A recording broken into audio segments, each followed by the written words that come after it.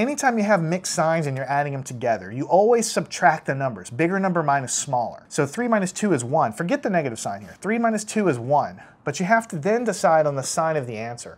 The sign of the answer is always going to be the same sign as the larger number, the absolute value of the larger number. So say we take 3 minus 2 and we get 1. That's the number part of it. The sign of it always goes with the sign of whatever of these two numbers is bigger from an absolute value point of view. This is a positive 3, so this answer is a positive 1. Now look at the next problem. Let's see if the rule works. I tell you, if you're adding mixed signs together, just subtract the numbers all the time. So 3, forget about the sign here. 3 minus 1 is 2. So the number part of the answer is 2. Now you have to decide what the sign of this is.